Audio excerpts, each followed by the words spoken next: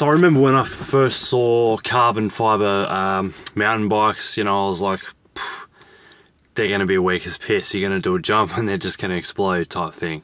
But yeah, now I've actually come to find that carbon fibre is actually very strong and it's very stiff. So the only difference, and a lot of people say carbon fibre is weak. I wouldn't say it's weak. It's brittle. So instead of, you know, a hit that might bend an aluminium bike will probably snap a carbon fibre bike, and that's the main difference. Is when aluminium bends, carbon fibre probably snaps. So yeah, in that way of thinking, it is weaker, but it's not actually weaker in terms of breaking quicker than aluminium would, or bending quicker than aluminium would type thing. So it doesn't really have any flex in it. So if it flexes to, it does have a flex, sorry, but it'll flex to a certain point before it just splinters and shatters, whereas aluminium, you can bend a piece of metal almost around on itself.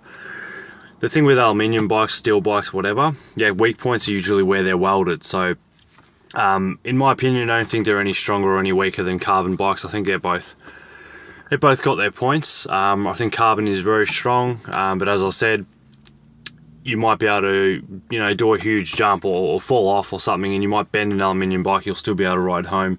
Whereas a carbon bike, you'd probably shatter it into a couple of pieces. So you probably won't be riding home if, you know, you were to put a carbon bike through the same stress as that. But yeah, they are as strong as each other in that way of thinking, but they are weaker in a sense that they are brittle, so they don't really have a bending point. They'll just snap before they bend. What else?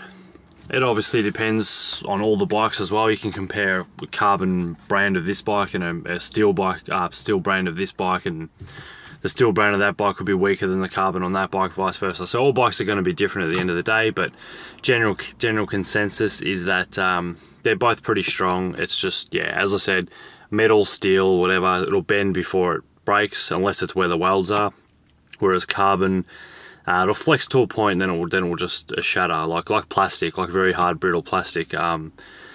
Is probably the best way to explain it. So, no, I wouldn't say carbon bikes are weak at all. Like I said, there's some carbon, or most high-level mountain bikes are actually carbon. There's a lot of cars now being made of carbon fibre, and wheels, car wheels and things like that. So it's definitely not weak. It depends on the way it's weaved and the quality of it. It's definitely not weak. It's just the kind of hit that would bend an aluminium bike would probably snap a carbon bike. So simple as that.